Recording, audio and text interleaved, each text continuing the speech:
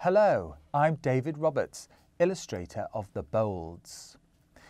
Do you want to see how to draw one of the Bolds' hyena-y faces? Well, I'll show you how. I started with his ears because one of the things I noticed in the picture of hyenas that I found was that they have big, quite roundish really, fluffy, hairy ears. So I'm just going to shade that bit in there, very quickly. Then the other thing I noticed was that they seem to have a bit of a tufty hairdo, like this. Looks a bit like an onion. There we go. So that's his hair. Now, the next thing is his nose. He needs a nice egg shape, I'd say.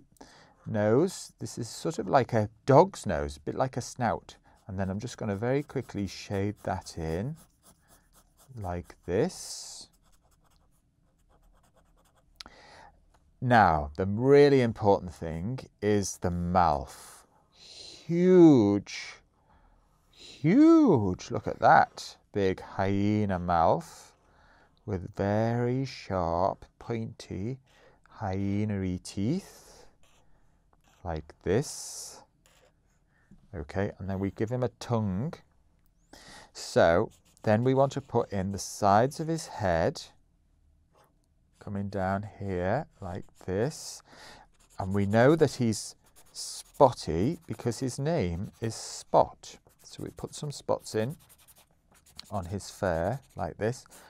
And we know that he's very hairy, so we give him a hairy neck like this.